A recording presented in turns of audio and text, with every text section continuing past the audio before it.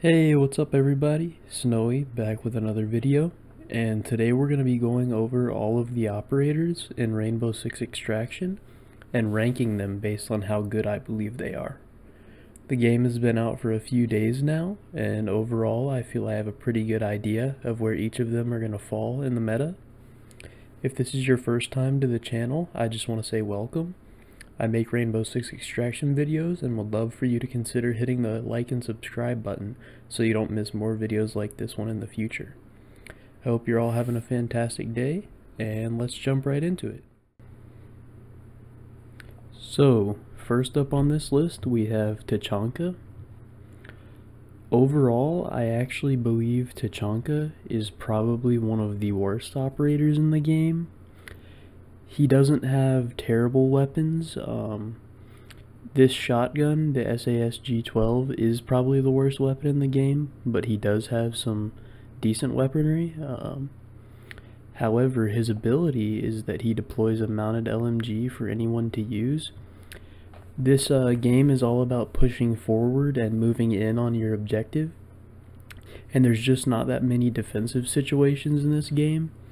But for the defensive situations that you do find yourself in, there's just operators that do it much better than Tachanka. So for me personally, Tachanka is definitely D tier, probably the worst operator in the game. So next up we have Fuse. Fuse has probably the best weapon in the game. This 6P41 is insane. I believe it has 150 rounds in the magazine. The problem with Fuse though, however, is that he's a 1-speed operator, which is one of the 2 slowest operators in the game.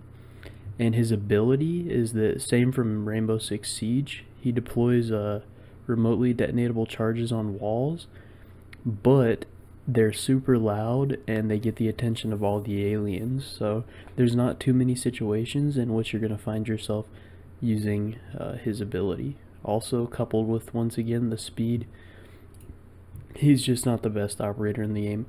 I would place him at the very bottom of C tier. Next up we have Capitao. His weapon is pretty good. Not the best in the game by any means, but his ability is a crossbow in which he gets 2 smoke bolts and 2 venom bolts. The venom bolts, however, are super weak and don't kill enemies really at all. The enemies have to stand in the smoke for way too long of a time, and the smoke bolts are nice, but once again you only get 2. And you're allowed to use smoke grenades as a offhand gadget on any operator as it is. So Capitao is not a very good operator, and I'm placing him in the in C as well. So next up we have Rook. Definitely one of the better operators in the game. I actually would place him S tier. So he has the MP5 and the P90, which are both very respectable guns. Tons of ammo and great for taking out pretty much any enemy in the game, especially the lower tier enemies. He drops a pack of armor plates for the team, granting damage resistance. At level 10 for Rook, this is actually going to give you 40% damage resistance, which is insane.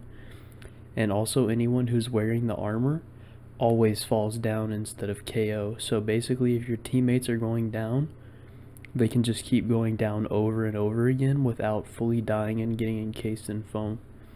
So for me, Rook is definitely S tier. Highly recommend you guys play him in your games and use him in Maelstrom when you can. So next up we have Jaeger. Jaeger's gadget is the same as it is in Siege, except it actually shoots aliens as well as takes out projectiles. Super good gadget, great for defensive situations. I don't believe it to be one of the best gadgets in the game, because once again, I just think gadgets where you can push forward and use in team play are better, but overall not too bad. And This shotgun that Jaeger has, the M870, is definitely one of the best weapons in the game. Has a super far damage range and can one-shot enemies and nests from super far. So definitely recommend you guys use this. Also, the ammo economy on it is absolutely crazy, and you'll pretty much never run out of ammo with this thing. So definitely give it a try. So I am gonna place Jaeger in A tier. Next up, we have IQ. IQ is definitely a special operator. She probably has the best weapon in the game. This AUG A2 assault rifle is super powerful. I recommend not using a suppressor on it and using a suppressor on your secondary pistol instead, and this thing's damage is just crazy. So the recoil is also amazing, and it has a mobility stat of 50. So IQ is absolutely insane. Her ability also lets you detect react equipment, health, and ammo, and when you upgrade it, you can also see blinding spores and the blinding mines that sowers leave behind. So I actually think IQ is the best operator in the game, placing her at the highest echelon of S tier. I recommend you guys get her to level 10 as soon as possible and use her whenever you get a chance. She's absolutely amazing. Next up, we have Gridlock. Gridlock's best weapon is the F90 assault rifle. Pretty good weapon. The one downside to Gridlock is that she is a one-speed operator. In this case, I don't think it hurts her placement too much because her ability is crazy good. Same as Rainbow Six Siege, she throws down her caltrop traps, and they slow enemies and also damage them. Super good damage and super good utility, and you get 4 of them.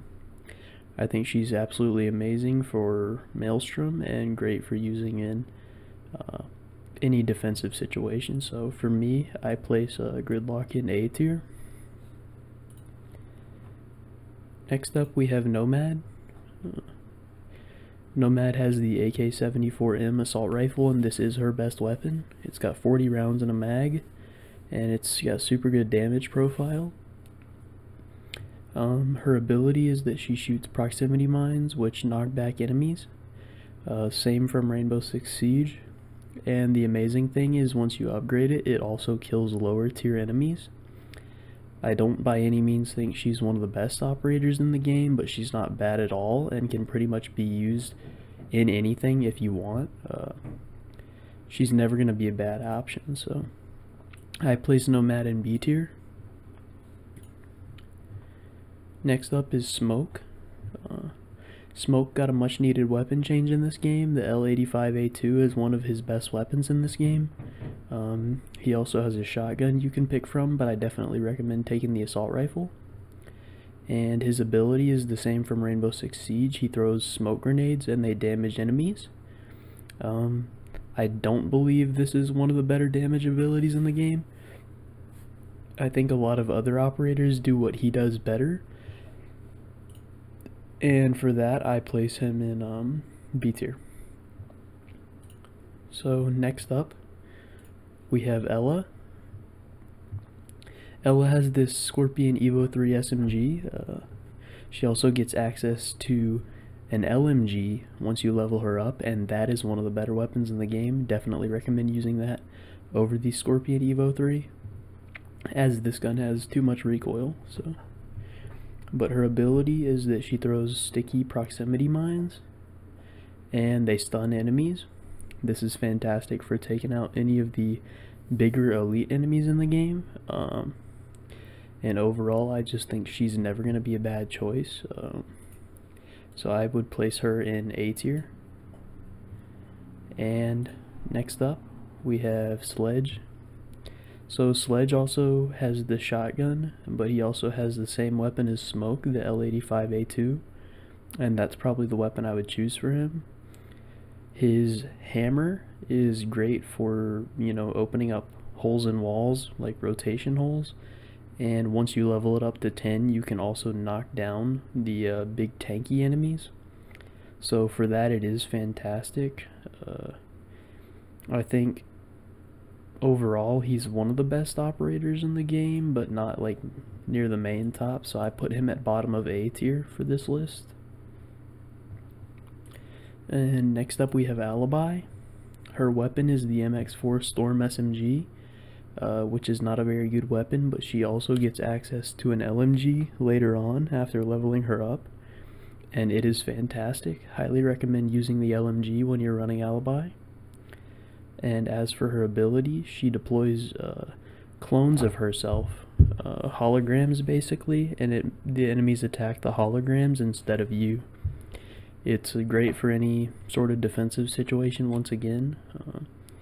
And I think overall, with her gun coupled with the utility of her gadget, she gets a good spot in the middle of A. So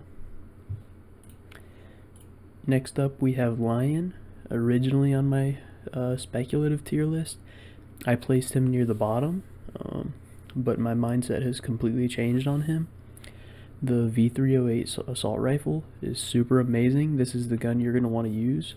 50 round magazine, great damage. And his ability has a super far range, and it gives you wall hacks for quite a long time. And it recharges. You don't even have to pick up a bag to recharge it. It just recharges on its own. So he is super crazy, and I recommend using him whenever you can in Maelstrom for sure. So he gets a spot in the middle of S tier for me. Next up we have Vigil. Vigil's K1A1 is a pretty good SMG, and his other weapon options are pretty good too. None of his weapons stand out too much to me, but his ability makes him invisible and disrupts enemies, and it also lets your teammates do that as well once you fully upgrade it. I don't, however, think his gadget brings that much utility, because you're never really going to be running past enemies. You're going to want to take them out. I don't think he's the worst operator, but overall I do think he still finds a spot in B tier. So next up we have Hibana. She has the Type 89 AR, but it has a super high recoil, and I recommend switching to her MP5 as soon as possible. You get it at level 9, I believe, so it is quite a grind, but definitely use that once you get it. And her ability is that she shoots remotely detonatable sticky explosives, same as Siege, and you can blow through walls with this. But I actually find that the better way of using these is just to shoot them at enemies or at the floor near enemies, and it'll blow up the enemies. So it's great for taking out like tormentors, for example. I don't think she's super amazing, but she's definitely usable, and she could help out a lot with taking out tormentors once again in like a Maelstrom. So I placed her at the top end of B. Next up we have Finka. Finka has crazy good guns. She has the same LMG that Fuse has, which is probably one of the best weapons in the game, as well as the Spear 308, which is an amazing assault rifle. For her ability, she gives you and your teammates all 15 temporary health when popping it, and it also can revive any down teammates. This is great. Overall, it's just a nice support ability, and Finka will never be a bad option on your team. For this tier list, I've placed her in S tier. I think she's super good, and you guys should use her whenever you can in Maelstrom. Next up is Pulse. I had placed Pulse pretty high in my other video. However, I do think now he's actually the worst intel operator. Not bad by any means, but His weapon choices aren't that great. His best weapon is probably the 5.56 assault rifle. And he can see VIPs, MIAs, and enemy nests through obstacles. It's not a bad intel gadget, but I don't have problems finding the nest myself personally, and I imagine you guys don't either, so that's why I think the other agents like IQ are much better, because you can find things that you wouldn't normally be able to find on your own, like blinding spores. So I just think her intel is much better, but I still find Pulse to be pretty good, and I placed him at the very top of B. Definitely usable, for sure. So, and then next up we have Doc. Doc's always going to be a good choice. He has the P90 and MP5 as well, same as Rook, and it's very good weapon choices. And his ability is that he fires a health pistol to give 15 temp health or revive his downed teammates. Overall, it's pretty good.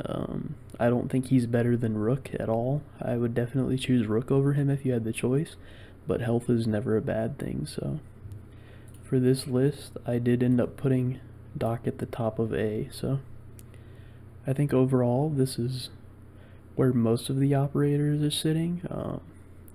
Maybe a few of them can be flipped around in their respective categories. However, I do think these are the categories in which they fall in. But if you guys enjoyed the video, please remember to like, comment, and subscribe, as it helps smaller channels like this one grow. And I hope you're all having a fantastic day. Snowy out.